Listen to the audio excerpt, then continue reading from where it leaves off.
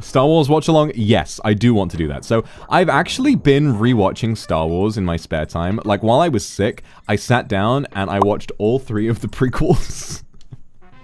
I watched all 3 of the prequels, and the prequels is such an interesting mixed experience for me, because I love the story of the prequels. I love the story behind the political intrigue, and how, even in The Phantom Menace, where when you watch The Phantom Menace, it doesn't feel like fucking anything is happening. The Phantom Menace feels like a nothing movie.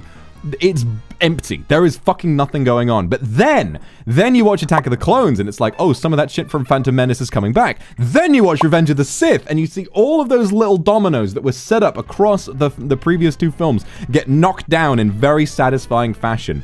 It's just such a shame that such a fantastic story is limited by some of the worst acting and the worst dialogue in any blockbuster film I've ever seen.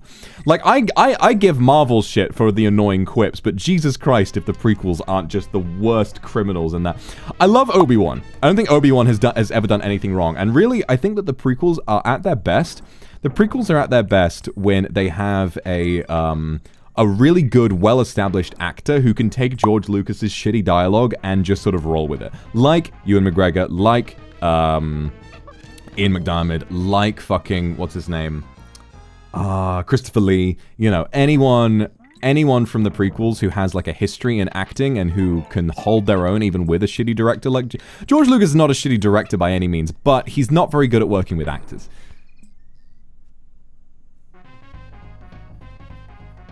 Yeah, they are hated for that reason, but I personally really enjoy. I think the prequels are a mixed experience. Phantom Menace is ass. Attack of the Clones is better than I remember it being, because there's actually, like, stuff happening, and some of the political intrigue is pretty interesting. The romance with Anakin and Padme is completely insufferable, but it's worth it because of how much happens because of that romance, you know? And it's like, I don't know. As a Star Wars fan, whenever I watch Anakin and Padme, I'm constantly just coping. I'm constantly like, yeah, you know, he acts this way because of this. Like, oh yeah, you know, he's a kid born into slavery, and then he got sold into the Jedi Order, which is like an institution and all that. Of course he's gonna be weird. And I'm like, Padme, she just has terrible taste in men. You know, like, sure. I just, you know, there's so much wrong with them, but I don't really mind, to be honest. I grew to love them. The prequels gave us General Grievous. This is true. The prequels gave us General Grievous, and I'm very pleased about that.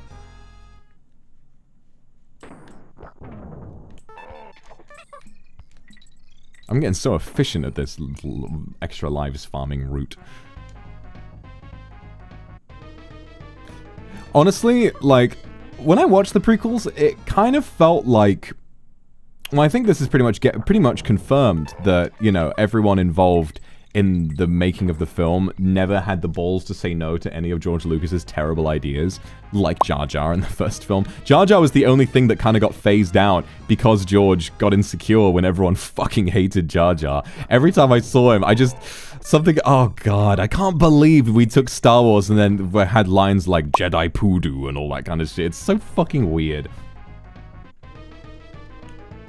I feel like, yeah, no one had the balls to say no to any of George Lucas's shitty ideas, and so at some points, the best thing about the prequels is the music and the story. The story itself, the political intrigue, the slow downfall of the Republic, everything wrong with the Jedi, like, when you can look past the shitty dialogue and you can actually think about the story itself in, like, sort of a vacuum, it's really compelling stuff. It's very cool and creative, and you can really tell that George Lucas came up with and invented that story in the prime of his career, when his talent was at its highest. Because even though you can't really see it through the dialogue, the story itself is super fucking interesting.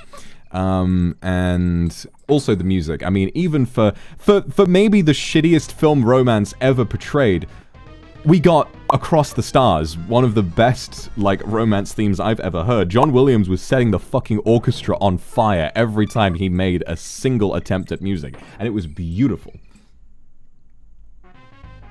Yeah, the dialogue was just ass, and I think that's because there were some scenes that, like the scene in Attack of the Clones where there's the conveyor belt that Anakin and Padme are on, and they're gonna try and save Obi-Wan.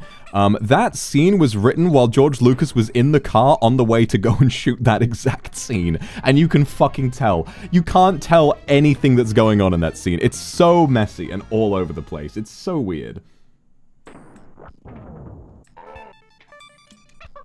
Look at how fucking efficient I got. My muscle memory with this is insane. So yeah, I'm gonna get around to watching the originals and the sequels again, and I'm so excited to watch the sequels again. Specifically, very excited to watch 7 and 8.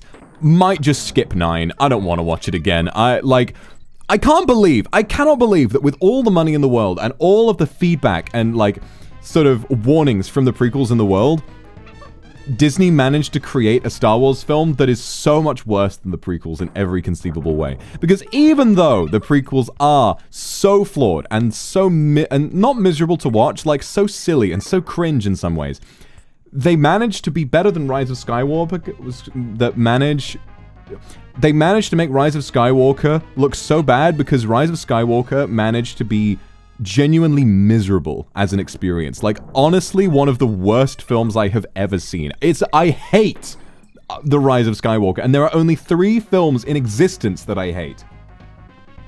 It was an overcorrection from 8. Right, exactly. An overcorrection from 8, which was a fantastic fucking film. And I am not taking criticism. I will not be listening to any The Last Jedi slander, because Rian Johnson took The Last Jedi in a very interesting direction. It understood the mythology that made the original trilogy so interesting. He didn't give a fuck about Reddit theories about who was who. Episode 8 is my favorite Star Wars movie. I like it more than Episode 5, because he took a well-established universe mythology, and he took it in an extremely interesting direction that was then overcorrected because fucking stupid, nerdy Star Wars fans could not stand that their preconceived notions about an honestly mediocre lore and backstory was being challenged. He created an incredible story that managed to give every character involved a really satisfying conclusion and gave J.J. Abrams everything he needed to make Star Wars a brand new IP, accessible to a brand new generation in a really interesting way that was entertaining for adults as well, and he fucked it up and made Rey a Palpatine, which is the stupidest fucking plot twist when you had the most interesting fucking twist from the last film, which was that Rey's heritage doesn't matter and that she as a woman is strong enough to not owe her fucking power to a man, that she can actually be her own person, and so is implied, so can you, the audience. So can you owe your power only to yourself because you yourself are special in every conceivable way. That apparently did not matter enough to J.J. Abrams. I'm dead. I'm so mad. I'm so mad about what they did. I wanted to walk out of episode 9 feeling elated with a big smile on my face, but I just walked out feeling fucking betrayed. I was so upset with how that film turned out, as you can probably imagine. So yes, not looking forward to watching that again. Might just skip it in the end.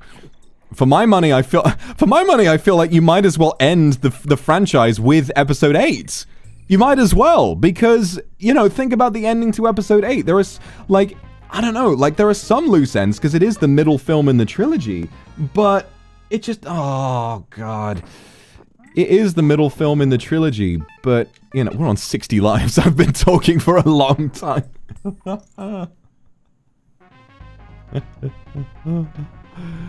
The Vox Akuma Star Wars rap.